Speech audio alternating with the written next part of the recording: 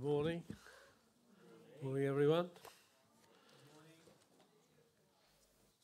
Sober times, aren't they, really, at the moment? You know, in James 4, I think it is, it says that we have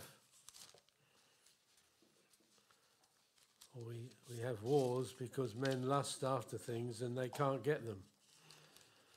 And James is a little bit like an Old Testament prophet.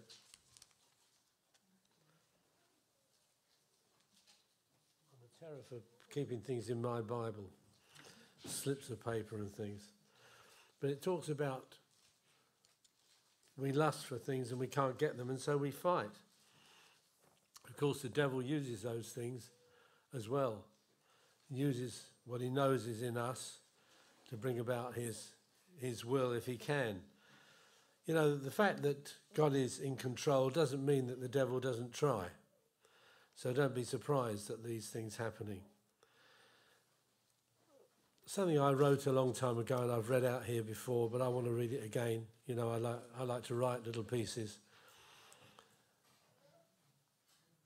"Can I help you?" asked the voice. I looked round.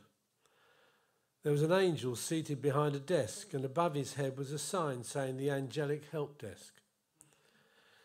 "Do you have a query?" "Well, yes," I replied hesitantly. "Why did Jesus say that there will be wars and rumours of wars before he returned to earth?" "Ah," said the angel, "it's because people can't spell." "Pardon," I said, feeling rather confused. "It's because they spell the word grace wrongly," he continued. "Grace is what people need to live together. There's no alternative, and without it you have wars, individual or national. You see, people tend to spell it rights. Everyone wants to receive grace, but wants to get rights." "Is there any hope then?" I asked rather despondently. "Oh yes," he replied, "but you have to visit the prayer desk for that." "Where can I find that?" I queried, hope rising. He pointed. "Through that little door marked humility over there. But it's small, so you have to go through it on your knees." That's it. If you would turn with me to Acts chapter 4.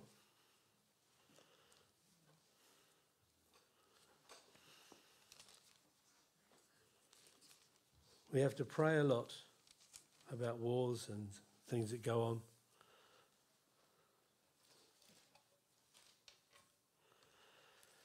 In Acts 4, we're introduced to a man who's destined to play a vital role in the establishing of the church as a world force through evangelism. He's a man who's not a household name amongst the 12 apostles. He's not a writer of New Testament truth, yet he was always available to God at the right time, spiritually alert to the moving of the Spirit, even amongst those who were called by Paul of more reputation, even when they were unsure of themselves. He was the man who was a connecting link in God's plan to take out for himself, as the scripture says, God taking out for himself a people from amongst the Gentiles. That's a lovely phrase. His name was Joseph, and he was a Cypriot, and he was a Jew. He was a Levite, and he was a landlord in Jerusalem. And he's a man who'd been transformed, his life and his vocation, everything about him, sometime during those exciting days following Pentecost. Now, you might be racking your brains thinking, who is this? Well, you might know him better as the name Barnabas. And I want to look at Barnabas, maybe over the next couple of times that I preach, because he's a vitally important man. You can't stress that more. But in Acts chapter 4, I want to read verse 36 and 37, but I'm going to read a couple of verses before that in my usual way. "And the congregation of those who believed were of one heart and soul. Not one of them claimed that anything belonging to him was his own, but all things were common property to them." Let me explain something. lots and lots of people had come for the Feast of Pentecost, the Jewish Feast of Pentecost. They got more than they bargained for because the Holy Spirit came and fell on the disciples, the apostles, and we have the Acts 2 situation. And it says there that many people got saved. Now, a lot of these people were visitors. They'd come from far away and they were visiting. So they presumably had made accommodation arrangements and all these things. But here they were staying on. They weren't just there for the few days of Pentecost. They wanted to stay on. And the more that God did, the more they wanted to stay and more people were added.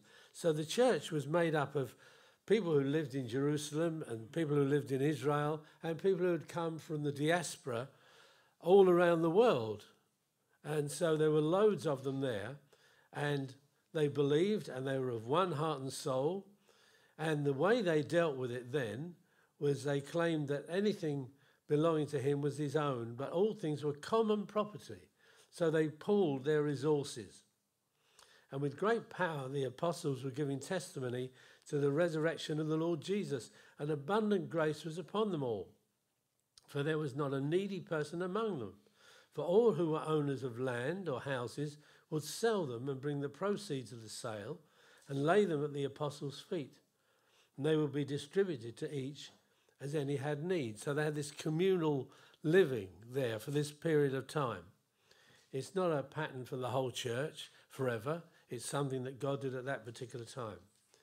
Now, verse 36, now Joseph, a Levite of Cyprian birth, who was also called Barnabas by the apostles, which translated means son of encouragement, and who owned a tract of land, sold it and brought the money and laid it at the apostles' feet.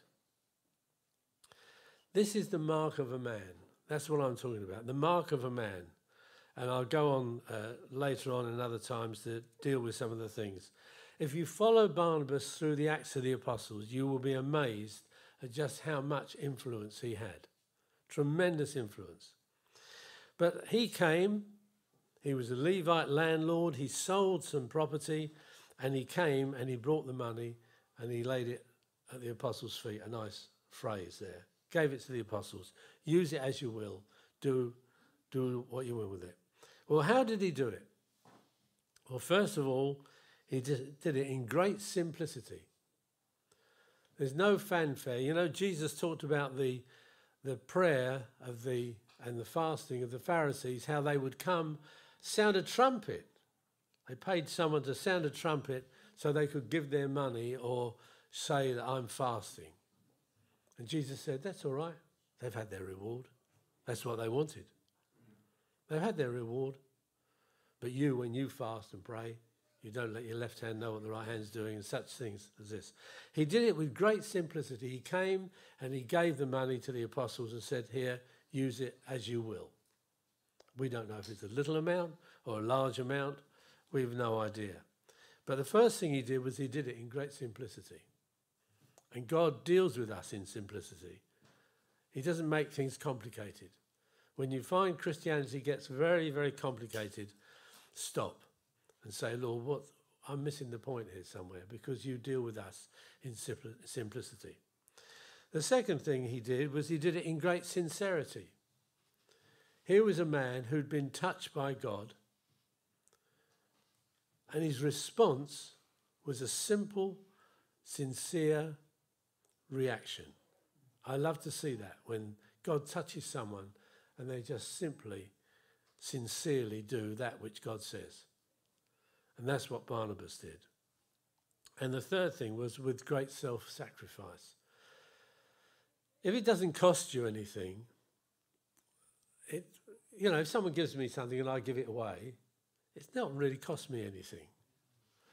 There's something about it costing. Maybe it's something about us that we all like to wear hair shirts a little bit or something like that. But somewhere along the line, it's worth it when we give it away and it's cost us something. Now, in saying that, I'm very conscious that some people will automatically feel bad that they've done something that didn't cost them. But don't feel bad about that. But David once said, Lord, I don't want to offer anything to you that has not cost me something. And there's something about the self-sacrifice that is important. So he did it in simplicity, sincerity, self-sacrifice. Now, mark these against what's going to come in a minute. Why did he do it? Well, the first thing was he saw the need. He saw the need. Now, you don't have to have an angelic help desk, or you don't have to have flashing lights before you do some things. You do some things because you see the need. There's a need there, you want to meet it. And if you have a heart to do that and follow the Lord, you'll see things. Now, some are more observant than others. I'm not always terribly observant, I'm told. So sometimes we need reminding, but we see a need. And that's what he did. He saw the need. There's these people, they're brothers and sisters in Christ. He didn't know a great theology. It only just happened. He didn't know all about Pentecost. He couldn't stand there and preach about what Pentecost and Calvary and all those things, what they're all about. All I know is I've surrendered my life to God. He's doing a work. He's pouring out his Spirit, and I want to be part of it. And there's a need here amongst those others that are now maybe running out of money, running out of something, somewhere to stay. Who knows? But he saw the need. That's the first thing. The second thing is very important. He sensed the general mind and will of the Spirit. As I say, you don't need flashing lights.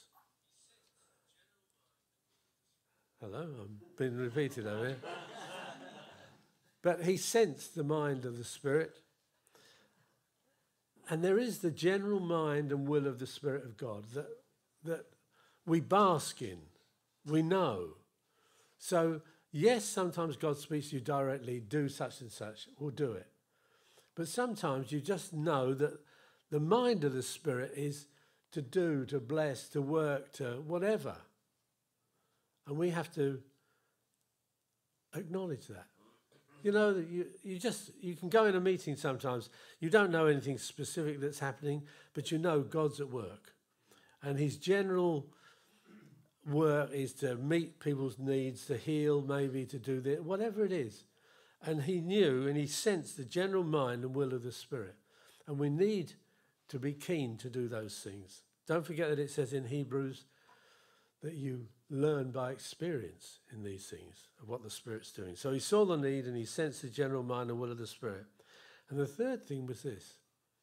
He was totally sold out to God from the beginning. He totally sold out. I don't know if he had other property. I don't know if he had other money. I don't know anything about him. We don't know that much. But he was totally sold out for God. And in a way, these things are a progression. You see the need, you sense the will of the Spirit, and you want to be sold out, and so you want to be part of it and throw yourself into it. Now, the beginning for us means today. So God wants to have you as a sold-out individual today. That's what he wants to do what he wants, to be one of those who hear what the Spirit is saying. We need to be a church that does that. We need to sense what God is saying and doing. It's not always easy in leadership. When you're leading the church, it's a bit like herding cats, all right? And everyone's got their own view and how things should go and will go and all the rest of it. But we need wisdom in these things.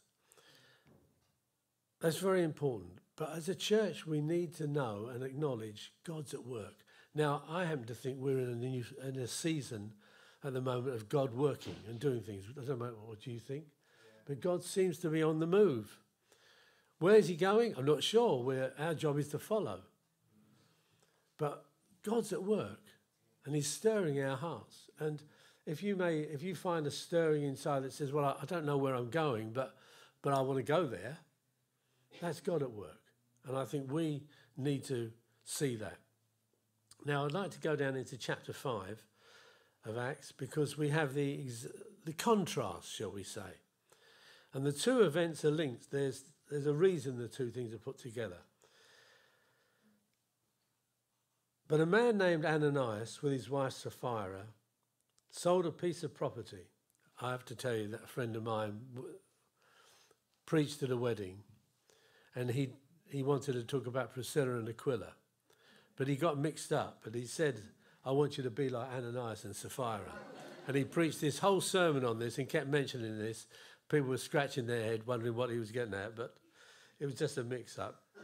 But a man named Ananias with his wife Sapphira sold a piece of property and kept back some of the price for himself with his wife's full knowledge, and bringing a portion of it, he laid it at the apostles' feet. So far, so good. The same thing as Barnabas had done. But Peter said, Ananias, why has Satan filled your heart to lie to the Holy Spirit and to keep back some of the price of the land? While it remained unsold, did it not remain your own? After it was sold, was it not under your control? Why is it that you've conceived this deed in your heart? You've not lied to men, but to God. And as he heard these words, Ananias fell down and breathed his last. And great fear came over all who heard of it. The young men got up and covered him up, and after carrying him out, they buried him. Now there elapsed an interval of about 3 hours, and his wife came in, not knowing what had happened. And Peter responded to her, tell me whether you sold the land for such and such a price. And she said, yes, that was the price. Then Peter said to her, why is it that you have agreed together to put the Spirit of the Lord to the test? Behold, the feet of those who have buried your husband are at the door, and they will carry you out as well. And immediately she fell at his feet and breathed her last. And the young men came in and found her dead. And they carried her out and buried her beside her husband. And great fear came over the whole church and over all who heard of these things. I wonder what Peter felt it did for his ministry. This is a very strange story. They did the same deed, but they did it from an entirely different motive. Now, take note of this. At no point were they obliged to give all their money to Peter. There was no pressure on them to do anything. They could give a little or a lot. The problem is not how much they gave. The problem was that they lied about it.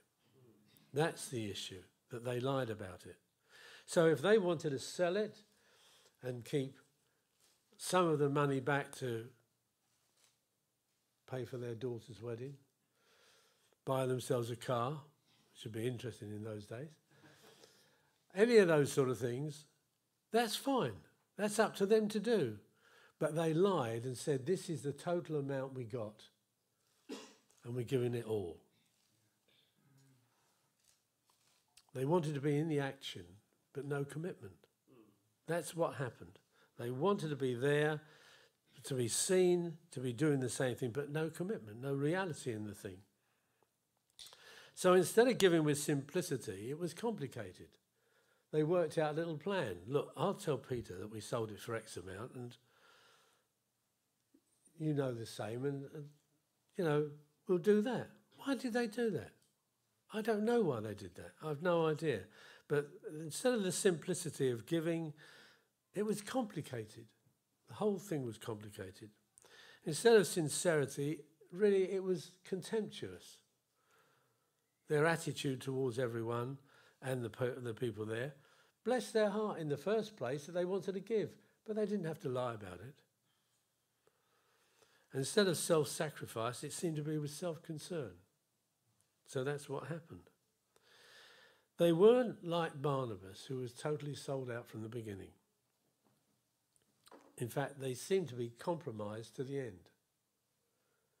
This is a very strange story, but you have to put the two next to each other. The simplicity of Barnabas, the complication of Ananias and Sapphira, and to run through those things, the sincerity and self-sacrifice. So really what I want to bring to you today is, what does it mean to be sold out from the beginning like Barnabas? What does it mean? Well, we have to start with the gospel. And we need to know what the gospel is. You need to understand what the gospel is. if you're going to go out on knocking on doors or going on evangelism, you must know what the gospel is clearly. When I was a very young Christian, I went and knocked on some doors. And this lady, she was a Roman Catholic actually. I told her that she needed to be saved in a delicate way, the way you do, you know. Here's a tract that says you're going to hell unless you join me, you see. Anyway, this lady started taking me up on one or two things that I said. And she mentioned Melchizedek. And I said, Mel who? She said, Melchizedek. You understand about the priesthood of Melchizedek? No, I don't believe that's in the Bible. I learned the hard way that she knew much more than I did. So if you're going to know go around the doors or preach on the streets or anything like that, know what the gospel is in its simplicity. The first thing is it starts with separation of God and man. And that's where it happened in the garden. If you're someone who says, I struggle, or you talk to someone who says, I struggle with the idea of Adam and Eve, it doesn't matter. The principle is there, that something came between God and man. And that something that came down between God and man was sin. And that sin separated us from God. The next thing we find is that man fails to obtain righteousness. In other words, to atone for this, to deal with this sin.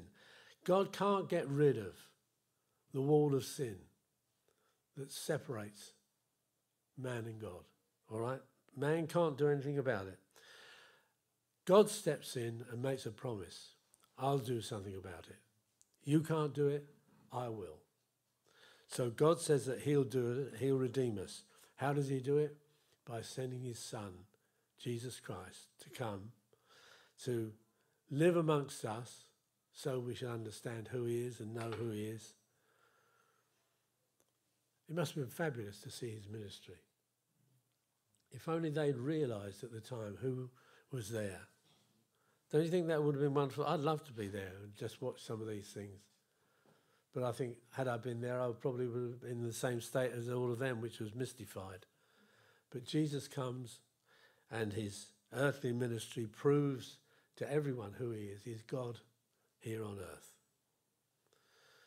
Then we have Calvary, where men say, effectively, you and I say, we will not have this man to rule over us.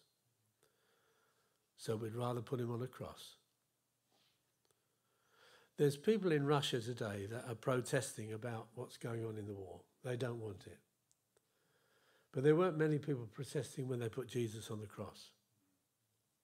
They were saying, we won't have this man to rule over us. Calvary happens.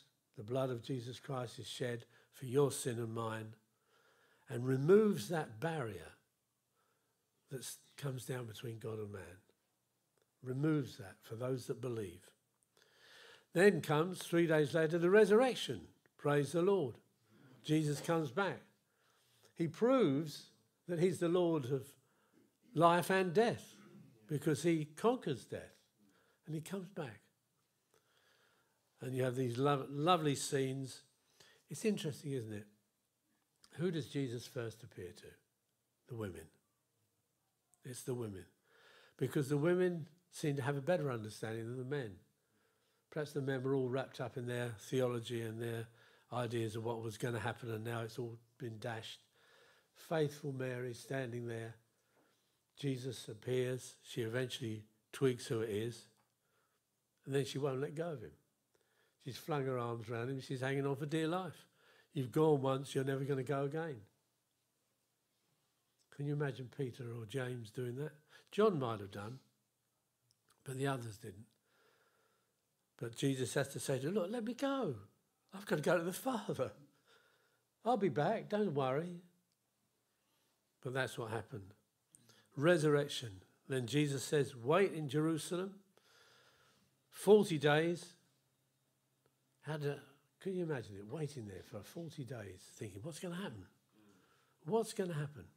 All that time, Jesus is, or up until the time that he goes to glory, he's teaching them things.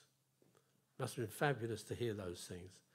And then comes Pentecost. The Holy Spirit poured out. The Holy Spirit came to bring the life of Jesus to you and me. We cannot live it without the life of Jesus coming by the Holy Spirit. He comes and lives in us and, boy, changes us. Of course, what he does say is you take up your cross. You'll have to take up your cross because they hated me, they'll hate you. But you go out and you preach the gospel, and those that believe are going to get saved. They were totally sold out. One of the things that I often say to young Christians is, or people that are going from one job to another or something like that, nail your colours to the mast as soon as you possibly can. You know what that means, putting your flag up so everyone knows who you are. Do it as soon as you can. It will solve a lot of problems for you. People won't expect to tell you a dirty joke if they know you're a Christian. They won't expect you to lie if they know you're a Christian. Do it and you'll solve some problems. It may be difficult. I don't go charging in with a T-shirt with repent written across it on your first day in the office. But let people know who you are. You're someone who loves Jesus and loves them and cares about them. And it will solve a lot of problems you won't be asked to do. Pressures and difficulties. So burn your boats when you go somewhere. Burn your boats so you can't go back. Be sold out. Put up a sign under new management. That's what you do. The Lordship of Christ.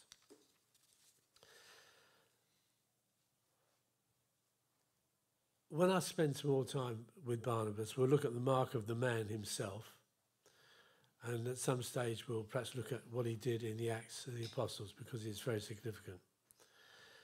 But the question is today, is Jesus Lord in your life? Is he Lord? Are you living with simplicity, sincerity, self-sacrifice? Or have you got a life full of complications, contempt, compromise, self-concern? A northerner once said, if you want to improve your memory, lend money. No northerners here, I see. But lend money. If you want to follow the Lord, stick close to the Lord and be sold out completely. Be sold out in simplicity, sincerity, self-sacrifice. I'll just leave you with a thought. If you're a monk, and, I worked with a man for 20 odd years, and he'd been to my house. I'd preached the gospel to him loads of times.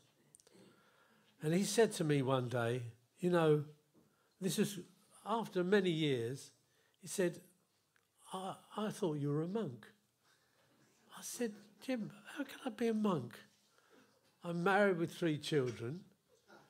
How can I be a monk? He said, I don't know, I just thought that you used to go home, take your suit off, put on a habit, and I don't know if he thought I put a donut on my head, with a sort of bald bit in the middle. So, anyway, I never quite got over that.